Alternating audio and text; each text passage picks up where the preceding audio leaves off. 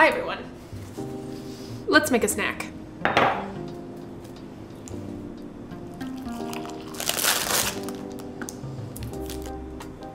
This tasty thing is a Stroopwafel. Now, before I finish all of this in one go, I should probably tell you what it is. This thin, cookie, crisp, caramel, wafery thing that I'm having right here is a Dutch dessert that originated in the late 18th century and early 19th century, when bakers having excess scraps and syrups and all sorts of things left over at the end of the day began pressing them together and making this little dessert right here. After a while of this just being a cookie of leftovers, a regular recipe began to form and we got what we have today as the Stroopwafel, which literally means syrup waffle, by the way. Flash forward to today and you'll find this type of cookie in all different forms under all different types of names across Europe and also in the US. It's a wonderful, not too sweet treat that you can fill with all sorts of different things, have all sorts of different flavors with, and also use in your everyday routine. Because if you noticed, I stuck this cookie on top of my tea. Why did I do that? Well, that's because traditionally this cookie is paired with a hot drink, whether that is tea or coffee or whatever else you have. Now, I've left the other half of my cookie on top of my hot beverage, which has been steaming this entire time. And what has happened is my cookie has softened up significantly and that delicious caramel inside has begun to get soft and gooey, and it's the perfect treat to have with your cup of tea. You can dunk it in,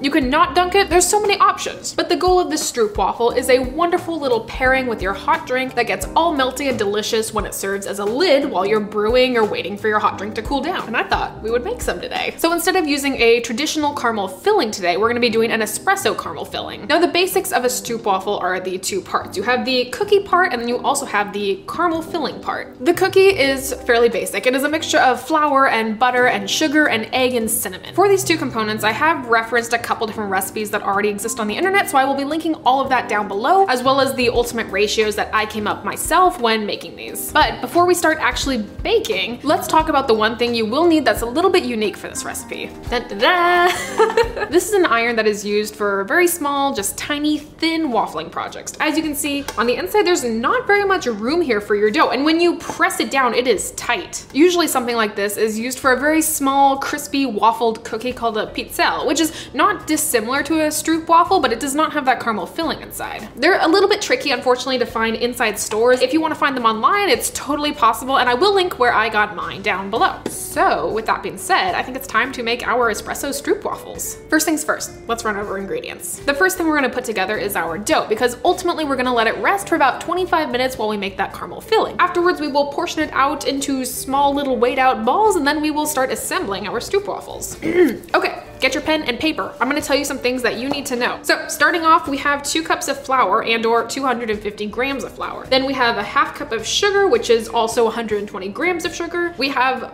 4 tablespoons of unsalted butter, which has been softening up for the past hour. Up front, we have 1 teaspoon of active dry yeast. We have 1 teaspoon of cinnamon. Then we also have 3.5 tablespoons of water, which is about equal to 55 grams of water. And then we have an egg, and I'm sorry, I'm not gonna measure this, but 1 egg, whatever that equals to you. Well, let's get mixing. Before we start mixing, I will also note that I'm wearing my beans apron today, which along with the rest of my recently launched merch collection is available at mdcdrip.com. Merch plug, and there's the merch plug.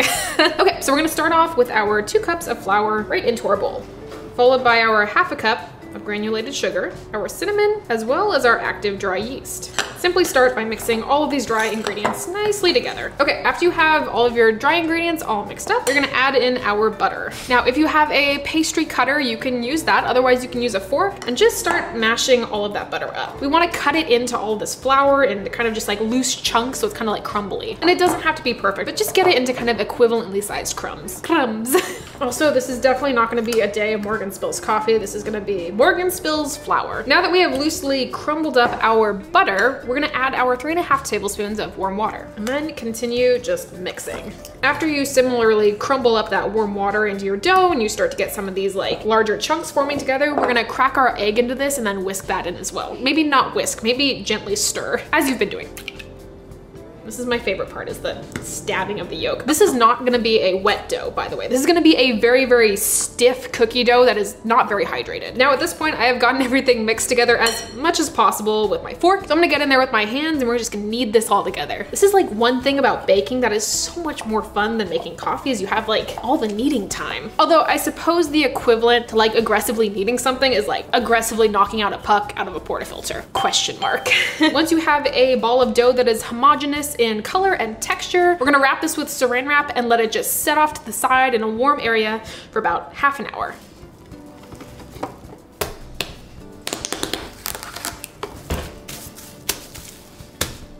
Now that we are all done with the base of our Stroopwafel dough, I'm just gonna set it to the side for about 25-30 minutes. That is the perfect amount of time for us to get our espresso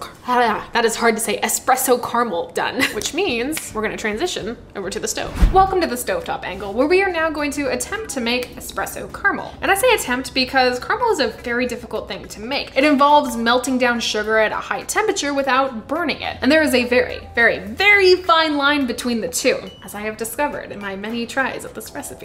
Now we do have a digital thermometer. If you have one of these, I highly recommend using it when making caramel. It's gonna ensure that you are reaching the proper temperature to melt down your sugar without going beyond that and causing crystallization to happen, which will leave you with sugar salt, which is not what we want in our delicious Stroopwafel. Let's run through all of these lovely things right here. So starting off, we have 1 cup of brown sugar, which is equivalent to 180 grams. Next off, we have 1/4 cup of dark corn syrup. This is about 90 grams. Then we have 6 tablespoons of butter. We have approximately 2 tablespoons or 30 grams of water. We have 1.5 teaspoons of instant espresso powder, 1 teaspoon of cinnamon, and we will be adding vanilla paste to taste. So starting off, we're gonna turn our stovetop to a medium-low heat. Caramel takes a lot of time and it's important not to rush it, otherwise we have that crystallization happening that I mentioned earlier that is just really nasty. So first of all, we're gonna add our brown sugar, we're gonna add our water, we're gonna add our butter, we're also gonna add our corn syrup. And then very slowly just start mixing it together very gently while it begins to melt. You can also add your instant espresso at this point too. Now once it starts melting together, you don't want to stir it too much. Mostly you just want to make sure that butter is becoming one with the sugar that's also melting down. Also, this is the point in the recipe where you are more than welcome to enjoy the wonderful free smells that are probably wafting up at you. I feel like caramel is kind of like a child. If you take your eyes off of it, something goes wrong. If you look at it too long, maybe something goes wrong. If you move it too much, something goes wrong. If you heat it up too much, something goes wrong. This is also a good time to add your vanilla. I do it to taste. I'm a big fan of vanilla, so I'm gonna do approximately 1/2 teaspoon. And remember, this is vanilla paste, not vanilla extract, so this is much more concentrated. You know what? About 1 teaspoon of vanilla paste. And lastly, once your vanilla is all incorporated, we're gonna sprinkle in our cinnamon. And just repeat that process of slowly mixing it in. At this point, you should start to see the color of your caramel start to deepen. Now there's a wide range of temperatures that are involved with caramel. And it can range anywhere between 275 degrees to 350 degrees Fahrenheit. Right now, my caramel is sitting at about 200 degrees. So I wanna continue increasing the heat and melting the sugar, but I don't want to necessarily get it up to that 350 degrees. I'm aiming on the lower end because this is a caramel sauce and not a caramel candy. So continue cooking your caramel until you reach about 250 degrees Fahrenheit. As it continues to all melt together, your sugar should start to form a much thicker caramel sauce. If you have a spatula like this too, you can also scoop some up and you can actually see the sugar particles, which is not what we want. We don't want to see any of those. Okay, so now that our caramel has reached around 250 degrees, and when I tasted it, I didn't get any of that sandiness. We're gonna take it off the heat, let it cool just slightly, and we're gonna start working on our Stroopwafel dough. Now for the fun part. Our dough is done. It has rested for about 30 minutes now. Our caramel is done and in the back, and it is just cooling down off the heat. I think it's time to assemble. The first thing you're gonna have to do is get your pizza, iron all out and get it all plugged in, because usually these things take about 15 minutes to warm up. And while it warms up, be very careful. Don't touch the top, but you can just kind of set it off to the side, because we have to portion this out into our little dough balls. I do also recommend that you get out your cutting board and you get out whatever serving tray you're gonna use to put your finished Stroopwafels on at this point. The rest of this process goes kind of quickly. Plate to put our finished Stroopwafels on, and a knife! No, okay.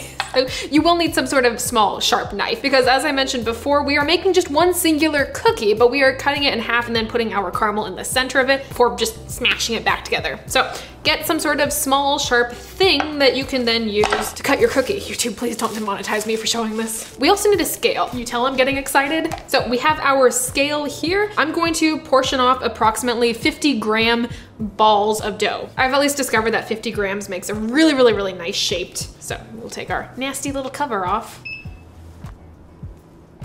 Oh, so close. With how many times I've made these, I've gotten really good at judging approximately how much 50 grams is. Almost forgot, this thing is not non-stick, so you will need some sort of lubricant, for lack of a better word. I'm gonna use butter today, but let me give you a rundown of the steps we're gonna take here. The first thing we're gonna do is open this up, and we're only gonna do one at a time. This cookie, once it has been cooked, is going to crisp up really fast, so you only have a limited amount of time that you can cut through it. That being said, we are going to lightly butter the surface, drop our little thing of dough inside, smash it shut. We're gonna give it about, depends on the temperature, it'll get faster as it continues to heat up, but on average, these take about like 45 to maybe 60 seconds at the most. They're a very, very quick cook. After they are all done cooking, we're going to open this up, pull it out, trim off any loose edges, and then immediately cut it in half. After that, we're gonna apply the caramel to the inside and then seal it back up and put it on our plate. If you do too many of these at once, you're gonna run into the problem that I ran into before when I tried to do 2 at a time, and you're gonna end up with one of the cookies not cutting all the way through, or not being pliable enough, or not being warm enough to continue melting the caramel down in between. It's just a mess. Just do 1 at a time. I'm also gonna bring our absolutely beautiful caramel over here, so we're all ready to go. Apply your butter. Drop your dough in. We're just gonna leave it. Don't open it up. You can check it after you've given it at least 30 seconds, but you don't wanna check it at first because we want that crispiness, that dark brown color to really come through. Oh, I'm so excited. At this point, your kitchen should smell just amazing. Also, get something to help you remove the stroopwafel. There we go. That is a pretty dang good looking stroopwafel. So I'm just gonna pull it over here to the side. I don't really have anything I need to trim on it, any edges, so we're just gonna start cutting it open. And I would recommend getting a paper towel or maybe a hot pad or something to block your fingers because this is very, very hot. There's a lot of parts of this recipe that can like injure you. Just be aware. Stroopwafel is open.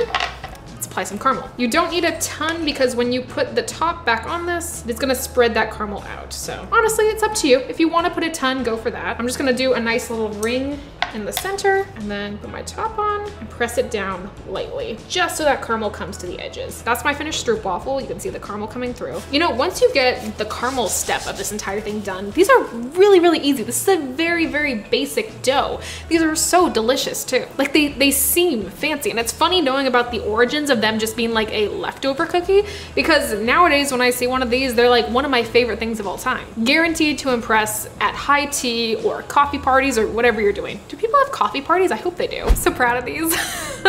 They're like my children. We've made stroopwafels. These look delicious. The kitchen smells delicious. I have been snacking on the little rinds that I've been peeling off the sides when I trimmed these up, but I think it's time to try the actual thing. And I think to try the actual thing, we should get a cup of coffee, we should set it on top, and we should get it all ooey and gooey and how it's meant to be eaten.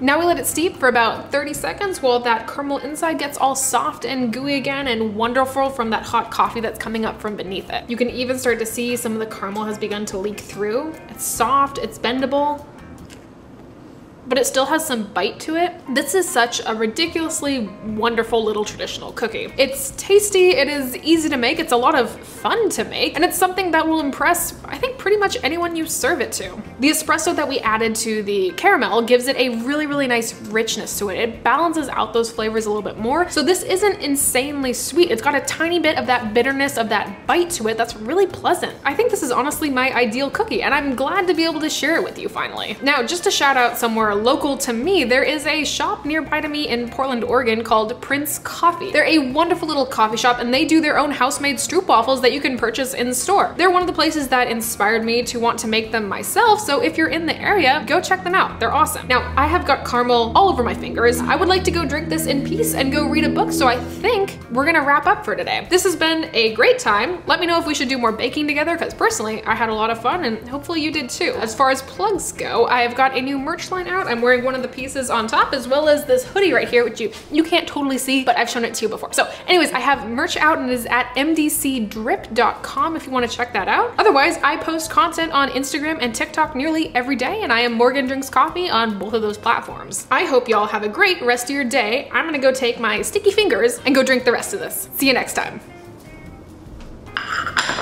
I just walked off screen and spilled coffee directly onto the floor. Also, this is definitely not gonna be a day of Morgan spills coffee. This is gonna be Morgan spills flour. It's been a good day. Okay, go, goodbye. I'll see you next time.